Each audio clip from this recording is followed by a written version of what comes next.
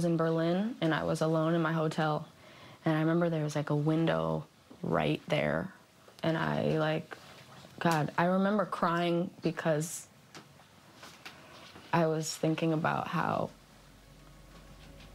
the way that I was gonna die was I was gonna do it.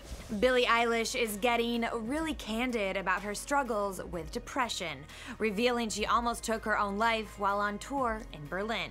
I was so unhappy last year.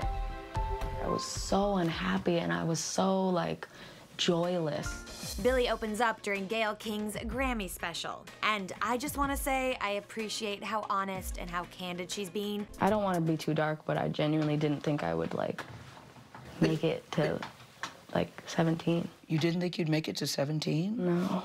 But did you think that you would do something to yourself? Yeah. You did? Mm-hmm. Billie says the lyric in Bury a Friend is about herself. There's a lyric in one of your songs where you talk about the end of me.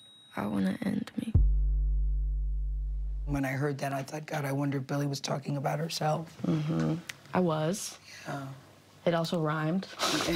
We're, of course, thankful Billie sought help and changed her mind. She says a lot of that is because of her mom. So why do you think you didn't? My mom. Yeah. Your mom. Billie Eilish is surrounded by her mom and her dad and her brother. You know, they all of these guys have a great foundation and great support. Yeah, and Billie's mom made sure to help manage her grueling schedule as she shot to superstardom. Are you ready for that next level of superstardom? No. No? I think I am. Honestly, no, I feel like I am. I feel like I always have been a little bit without really realizing it. Your destiny? A little. A little. Now Billie says she hopes to use her own experiences to help her fans. I just grab them by the shoulders and I'm like, please take care of yourself and be good to yourself and be nice to yourself.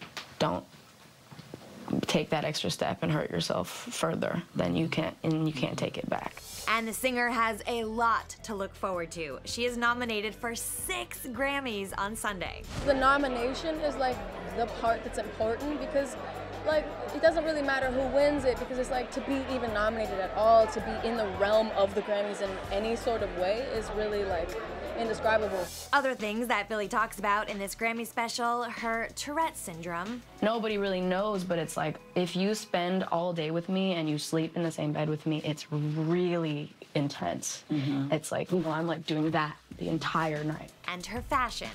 I get the impression you don't want us to see your body. Is that true? Yeah.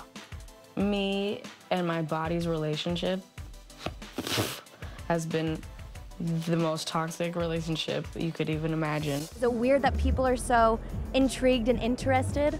It's really sick. It's kind of exactly what I'd want people to care about. You can't